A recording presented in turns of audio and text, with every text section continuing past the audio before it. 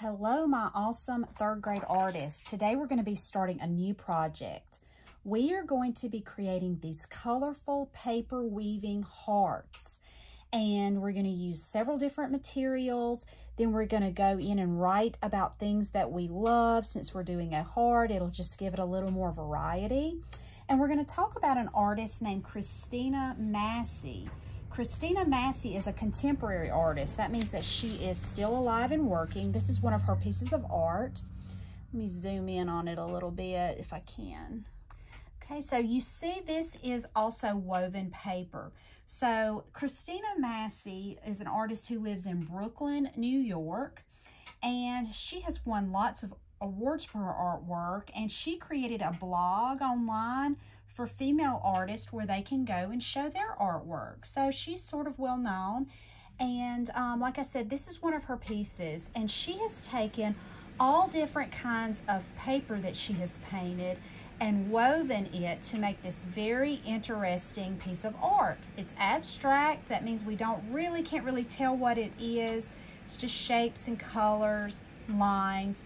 But I think it's very beautiful. I would love having something like this on my wall. So I'm going to zoom back out and show you mine one more time. We're going to start with weaving a rectangular piece of paper, and then later I'll show you how you make it look like a heart. So the very first thing you're going to do, teachers, is you've got to make some painted paper. So everybody is going to get 2 sheets of 11 by 14 watercolor paper.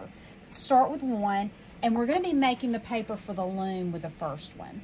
So the students will get to decide if they want their loom to be warm or cool colors.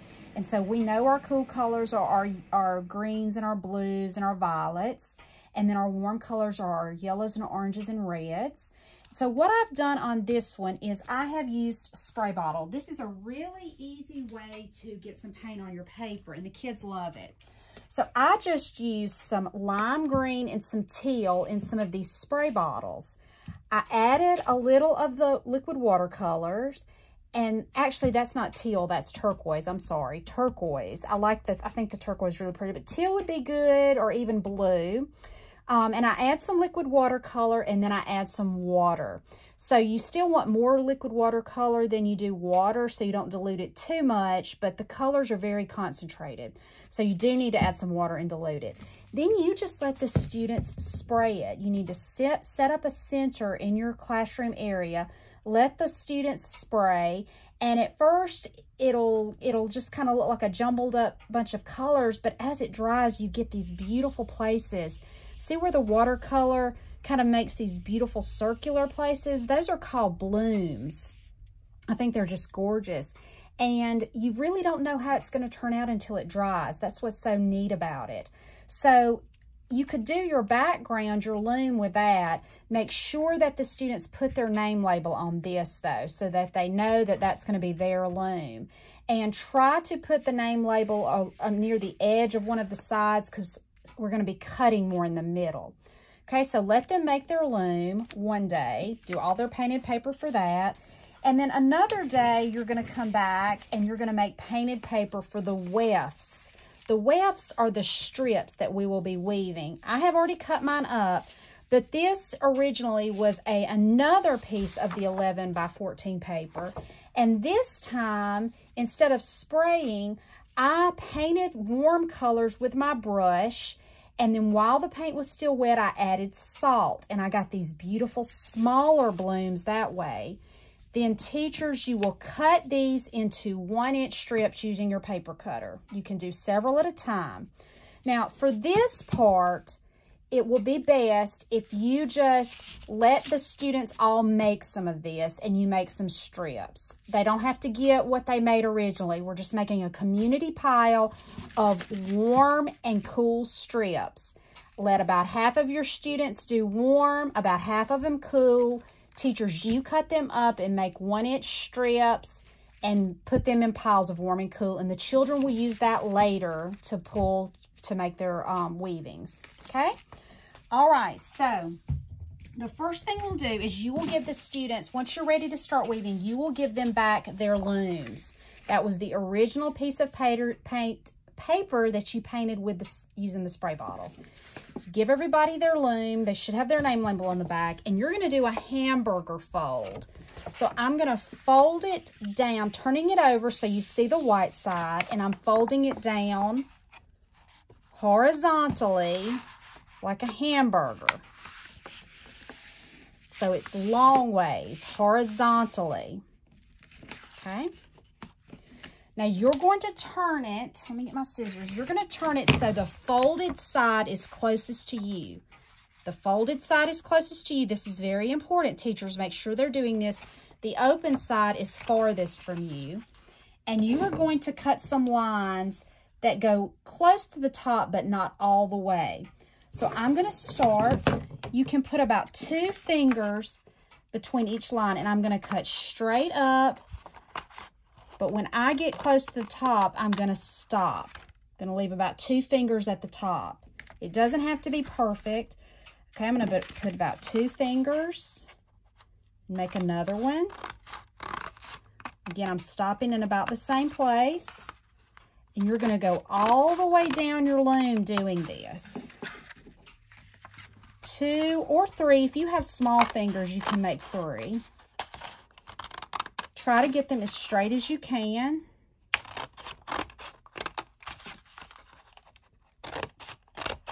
They don't have to be perfect. That's the thing. They don't have to all be exactly the same size. You don't have to use a ruler and measure them out.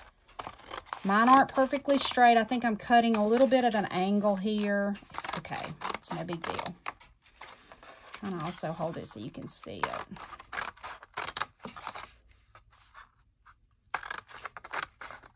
Okay, and I'm just going to leave that at the bottom. So then when you open it up, you're going to have all these little strips. So that was where you folded it, and you've got all these strips now. And this is now your loom, okay? So now if you made a cool colored loom, you'll want to go get a stack of warm color wefts. Okay, and vice versa. If you made a warm color loom, you'll want to get cool color wefts. You'll need a little stack of these. You're going to just pull from the community pile that you made, and we're going to start weaving. Okay, so we can start at the bottom, or you can start at the top. It doesn't matter. I'm going to start at the bottom, and we're going to start by going over. Weaving is over and under. So I'm going to go over this top strip, and then under this next one, over, under, over, under, over. I kind of pull them up sometimes, under. You're just doing the opposite with each one. Okay. Then you push it down as far as it'll go to where you cut. And then, making sure I did that right. Then I'm going to glue this down. Put some glue here. I'm going to hold it for a few seconds.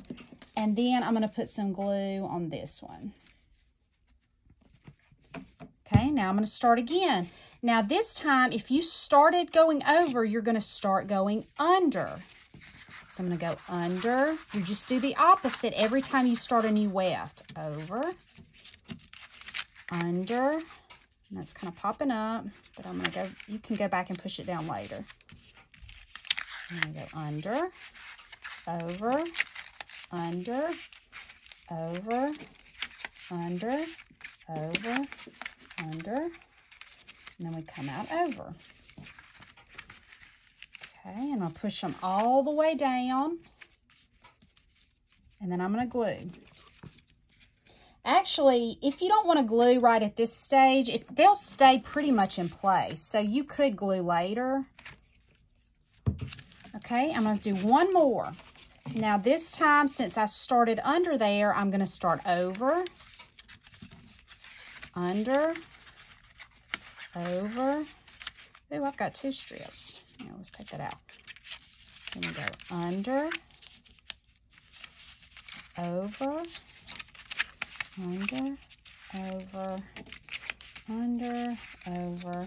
And the thing is, if you mess up, just pull the strip out and do it again. It's okay.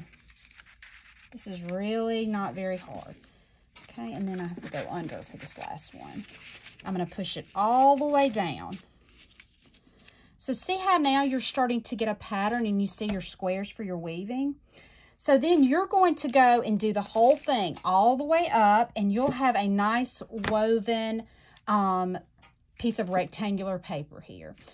All right, now when you're finished with that, we're going to take our black paper and we're going to make our big heart that will lay on top of it. So you're going to take a piece of black paper, and this is a really big sheet of black paper. It's 12. It's actually, I should have cut it smaller, 11 by 18, but that's okay. I don't want to have to leave and do that. So we're just going to pretend that this is 11 by 18. Let me zoom out a little bit. You are going to fold it in half, hot dog, vertical, like this. So it was open long ways, and we're folding in half this way. Okay, now you are going to cut half of a heart. We're going to make a symmetrical heart where both sides are the same, and this is an easy way to do it. I'm going to turn my paper over where the folded side, actually, I know I'm not. I'm going to leave it this way. So we're going to just leave it this way, and you can take a white colored pencil and you're going to make a really big half of a heart shape. I'm just going to cut mine because I can do it without drawing. But if you need help, use your finger and draw half of a heart shape. Make sure you're cutting on the folded side. This was the folded side. So I'm going to start at the bottom. I'm leaving a little space, actually. Don't go all the way. See how I left a little space?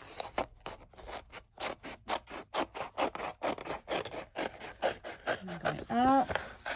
But you want to make it really big. And I cut that, and when I open it up, it's a heart. But we're not using this heart. We're going to use the paper that was left over. And see how that made that? So then you are going to, once that would be all finished, you would just lay it on top of your woven heart, and then you're going to use your glue and glue it all down, okay? The very last step is you are going to take a white gel pen, and you are going to write around your heart things that you love. So I'm just going to kind of start doing that. Try to write it in your very, very best handwriting. If you write best print, then you write really good print. If you can do pretty cursive, then you do that. But I'm going to start here, and I'm going to put dots in between everything I love. So I'm going to start out, and I'm going to write I'm taking my time. Love my family. Now, you don't have to write what I write. You write what you love. You might love different things than I do. Then I'm going to put a dot, and then I'm going to put my dogs, because I have 3 dogs that I love very much. And then I'm going to put another dot in between each time that I write something I love. You might have to turn this as you go so you can write on it better. I love my cats. I have 2 kitty cats that I love. You can write about food you love, colors you love, friends you love, family you love. You can write whatever it is that you love, and you're going to go all the way around till you get back here. So you'll just write, turning as you go. It'll be like you're writing upside down at times, but you just turn as you go. I haven't glued mine down yet. And then you will have this beautiful woven heart with all of the things you love around it. I cannot wait to see what these look like. I hope that you will really take your time and do a good job, because I would love to include these in the art show. So, take your time, do a good job, and I will see you next time. Bye.